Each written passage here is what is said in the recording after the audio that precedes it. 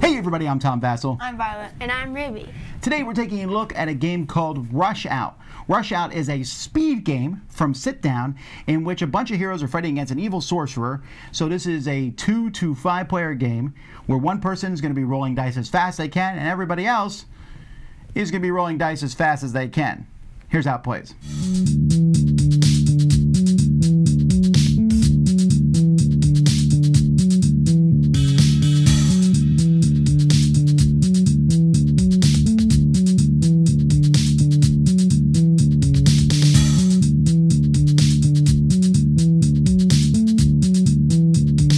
Okay, so in this game, it has to be at least 2 players, but there's always going to be 2 teams. One person is essentially playing the evil overlord, and the other people are going to play heroes. So you can play a certain number of heroes. The main thing that's going to do is it's going to change the cards in the hero deck. So you'll see this card is only used when you're playing 4 or more players, or 5 players. Now, 5 players means there are 4 heroes and 1 overlord. Now after that, the game has a whole lot of different modules. So we're just going to talk a little bit about the basic idea of the game. When the game starts, both players or both teams are going to be rolling their dice as fast as they can. Each of the heroes will have a set of 3 dice of different colors, and the overlord has a set of 5 dice. These dice have different symbols on them that are going to match various elements, as well as a wild symbol. Now for the heroes, their wild symbol is the same as whatever element they're good at. So for example, this guy is a fire guy, so his wilds count as fire.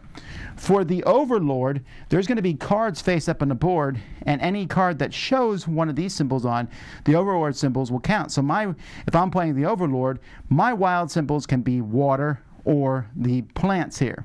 Now, as I said, the heroes are always going to have this pre-built deck. The Overlord's deck is going to be made up of different types based on what scenario. You'll shuffle them together, you'll see the type of cards at the back, and then you're going to have some cards that are face up in front of you, and you'll notice that they have different types on them.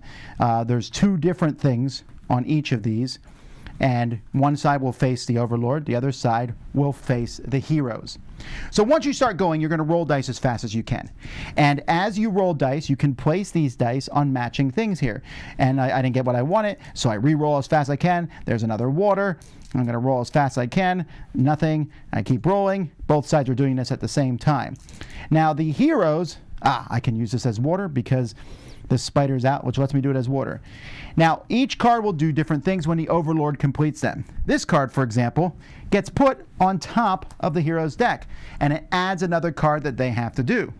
This card, when I finish it, will take a dragon token and move it 1 spot towards the heroes, and they are going to have to stop the dragon from getting to the end, or else the heroes will lose.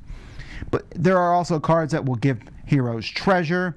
There are magic spells to be gotten, and all the cards will do different things, but mostly the bad guys' cards are going to affect the heroes by adding cards to their deck, moving a dragon, doing negative things like that.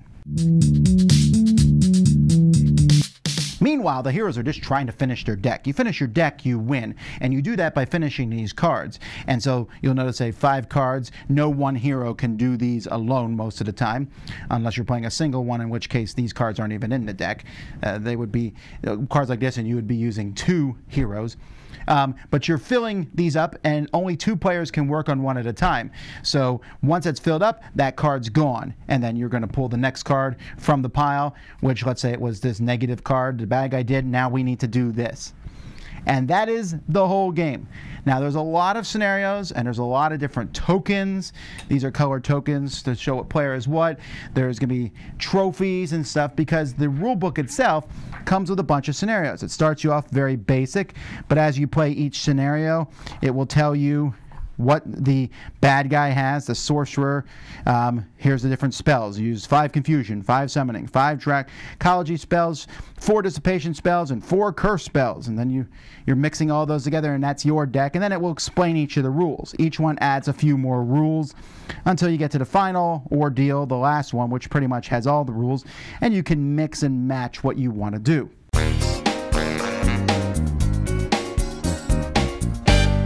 Alrighty, so there's no question that this is a speed game. If you don't like rolling dice fast, don't play this game. Yeah. Does that seem legit? Yes. So, what did you think of, what are your initial thoughts about the game? Because there was one word you used a lot when we were talking about this game. Stress. Yeah. Did you feel stress? Yeah, so mostly about the dragon, though. Yeah, that was definitely the biggest one. Because it'd be the pain. We're trying to get our cars down, then suddenly the dragon's right next to our deck. Are you kidding me? It's really interesting. I don't know which side is more interesting to play, because for the heroes, they're just deciding which card to defeat. And if the dragon's out there, there's a special card for the dragon, and you roll dice for that, and you push the dragon back one spot. We're just trying to not get attacked. Sure, as you get farther in the scenarios, there's more options. Do we want to get a piece of equipment? Do we want to do this? The Overlord or the Sorcerer has more options. They're picking which cards. If you, like one of my favorite cards, it will say knock a die off a card. So the heroes put a die and you just take the die off the card. That was so rude. Yeah, I screamed. Rude? I'm an evil sorcerer. Rudeness is my middle name. Actually, it's my second middle name. My first middle name is Evil. So there's that. Now, you said it was stressful. Did the stress make you not like it? No, it made the game interesting, honestly. If it wasn't like It's kind of in the middle. It didn't really do anything to the game, but then again, it didn't really make me happy or anything. Did you get tired of rolling dice? No, not. You were horrible at first. You took forever. I'm not used to being pressured. Are you talking to me or her? Her. Oh, okay. Yeah, I feel like the I'm very not first used- game of this, I'm pretty sure the Sorcerer won, is what I remember. Well, we destroyed you the second game. Okay, and that's the thing, though. You can play this a bunch of times in a row, but I'll tell you, after about 2-3 games, I was a little tired of rolling dice. I was like, oh, okay, it's the same thing over and over again. And I mean, honestly, even though this game has a lot of different trappings, and you can do this and move the dragon, at the end of the day, it's roll dice as fast as you possibly can. And yes, there's lots of variations on that, and it's fun, but for me, it's the kind of game where I go, that was really fun. Now let's go play something else. We'll come back and play this in a while. I don't know that it offered anything super new other than the interaction between the players. Did you like playing on the same team as each other? Yeah, it definitely gave us a higher advantage because we were rolling like more dice than you, I guess. Well, you had 6 dice because we played a 3-player game, so they each had 3 dice, and I only had 5 Although dice. if you are going to work in a team, be cooperative. Otherwise, you're all just going to be doing different cards. And 4 hands are better than 2. Sure, but I also had better cards. Like my card, when I finish it, will go on your deck. That was Where my annoying. card makes you flick your dice off your card. That was also annoying. And my cards move the dragon towards you. That was also annoying. Whose child is this? Okay, so, and then there's other cards that even do more annoying things, and confusion spells and all kinds of stuff.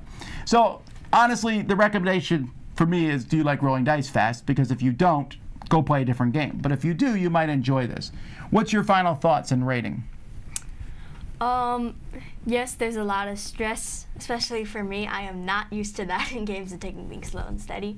But overall, I did enjoy playing the game, and I might play it again. Who knows? So number? 8, I guess. Wow, that's pretty high. All right. You know? I enjoyed the game. The factor I liked about the game is I didn't have to wait for my turn, wait for Ruby to make it like 1,000 choices. I did like the stress part was terrifying, but also kind of fun at the same time. Like it made the game a bit more interesting and harder for each team. Well, not for you. You just had to like give us cards. It was hard for me. I was stressed. Not as much. I'd probably give like maybe a 7.5. Okay. So for me, I thought it was enjoyable, but it's not what I want to play all the time. I'd give this a 6.5 from me, which is still good-ish. I'll play it, but I just felt like I've seen it before, and after we play it 3, 4, 5 times, I'm like, I'll play it again in a couple years or something like that. But Years, you'll probably forget it by then. you don't know that. I play the same game hundreds of times in a row. So that's the Dice Tower review of Rush Out. So check it out if you like games where there's competitive team dice rolling, of which case there's not that many of them actually. Check it out. Until then, I'm Tom Vasel. I'm Violet. And I'm Ruby. Have fun rolling dice.